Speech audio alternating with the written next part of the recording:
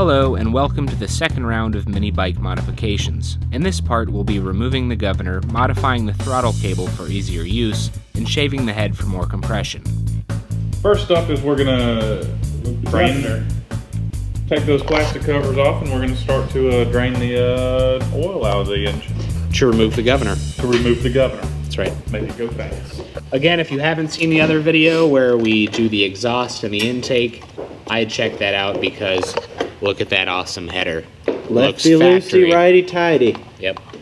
So we've taken off this plastic cover to reveal the centrifugal clutch and chain that goes to the big sprocket. So now we're going to remove the clutch and chain to get to the crankcase there.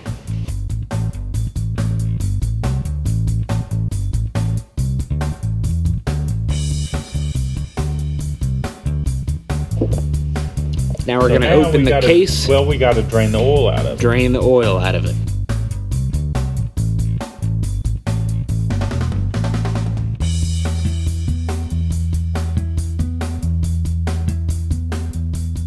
Just so everybody knows, any of these modifications will void the factory warranty. We originally talked about waiting the 90 days to do these modifications, but then we decided to wait 3 days.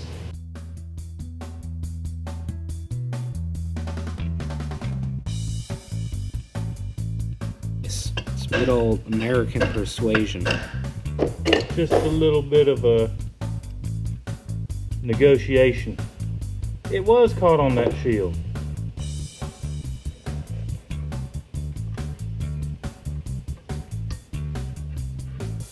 Oh, we took the camshaft out and we got parts falling out. Ooh!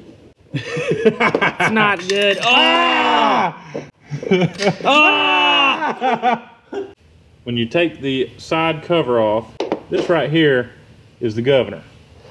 With some negotiation, it should just come out. And we don't care if we destroy that little wheel. We don't care. Because it is the governor, and governors are bad, as we know.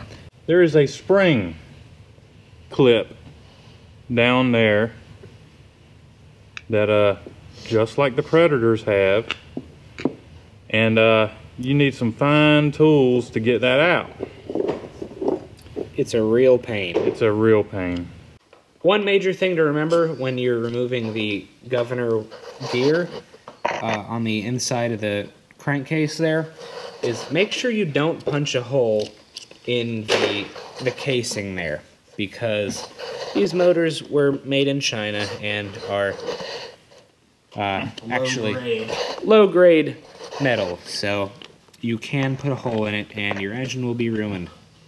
Yeah, that little clip in there is giving Ike a very hard time. You have to remove the clip in order to remove that whole gear. And don't be afraid to destroy the clip. Yep, you can destroy it. That's the governor. It was round. Don't be afraid to destroy it. Well, since we had a little bit of a problem with all our innards falling out when we took the side cover off. This will give us a good opportunity to get a good look at the upper end of the engine.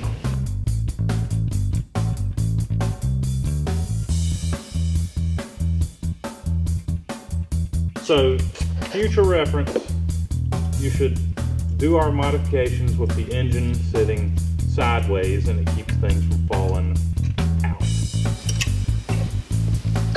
There we go. We're gonna put this back together. I'm gonna put these in first. Now we gotta turn this engine over to get the timing marks to line up. Nice and easy like. So how tight are you going to make those bolts, Ike? 1 grunt. Explain to the nice people what 1 grunt means. It means when you go to tighten it, you're like, eh. Eh. So they do not go tight, they go snug. She's reassembled, and just to make sure that we got these hooked up right, look how loose that is. We're gonna, look at that. She's working right. We got synthetic oil. Well, it's really left over from another oil change, but we have synthetic oil because it adds, what, 50% more horsepower? Absolutely. At least 50% horsepower. Is not a part of the fun. Yes, it is. It is important not to talk on cellular phones while balls deep in a project. So we could free up some more power by taking half the fan blades off the fan. We decided not to because we don't really have the necessary tools to make it worth our time. Right now. Maybe later. It would free up top end power, which is kind of the opposite of what we're looking for. I mean, all power is good power, but we really need low end power right now. We don't know how much oil it uses, so we're just going to fill it up until it starts coming out. Because that's what you're supposed to do. Let's see if she starts.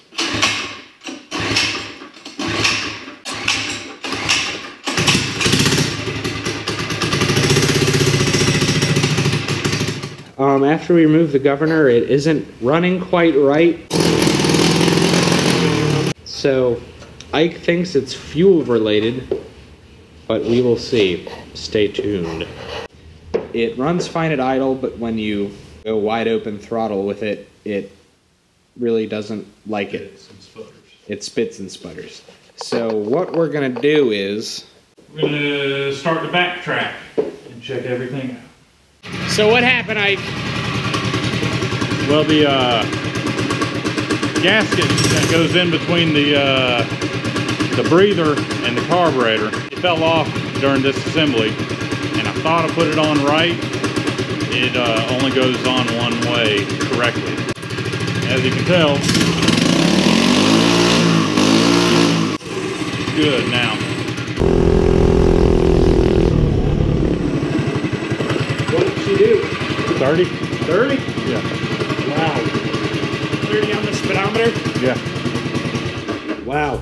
We're modifying the stiff throttle because John here is a and he can't handle twisting the throttle. Okay, I'm sorry. Fingers. This spring was the culprit. It made twisting the throttle cable way too difficult. We recommend everyone with this bike remove the spring because it's a free mod and it makes riding this bike much more comfortable.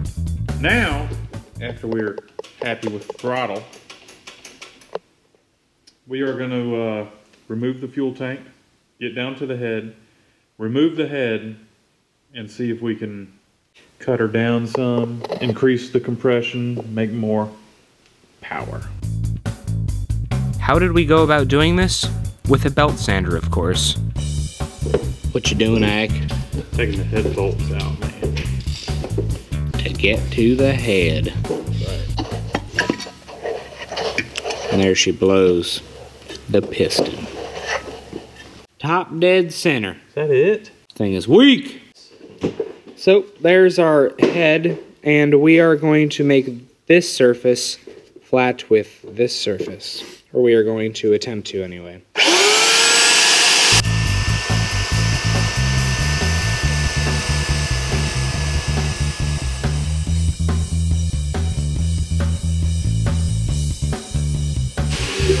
They haven't figured this out yet, but I'm immortal now. Bert's a boss. Cleanliness is key. You don't want none of this stuff entering your engine and trashing it, so cleaning it out. What we've done is we have cut her down until we started to lose one of the cooling fins. That's how much we took off of it. We probably took 5 or 6 millimeters off of this, and hopefully we won't have any real problems.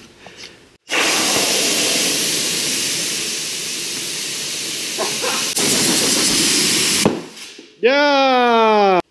More issue that I just came across. We ground so much off the head the dowel pins are now too tall to go between the block and here. So I'm gonna have to grind off some of this dowel pin so it'll fit. Since we shaved the head so much, it's almost like putting longer push rods in. So we have to back these nuts out a whole lot to get clearance. We've got it bolted up and it's time to try to start it.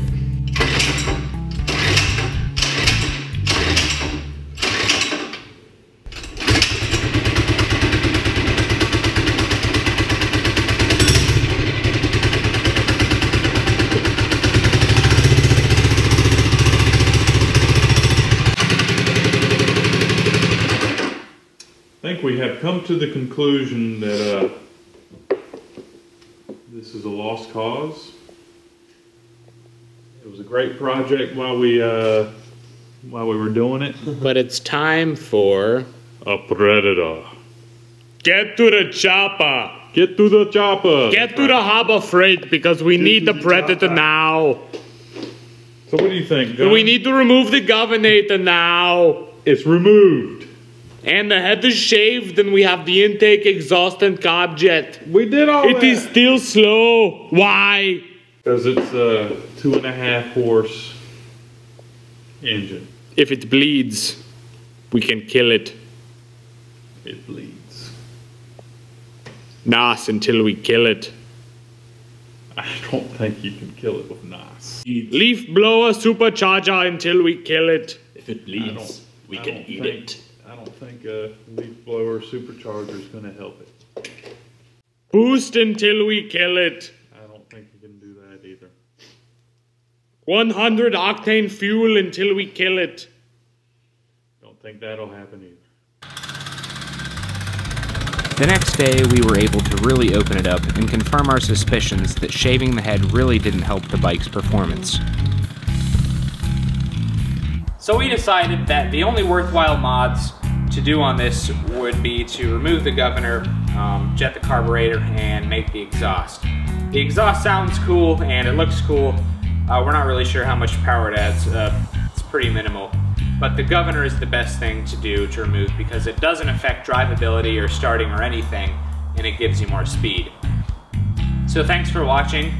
It's been an honor to serve with you on this series of videos, and we'll see you in the next one. No video is complete without a burnout.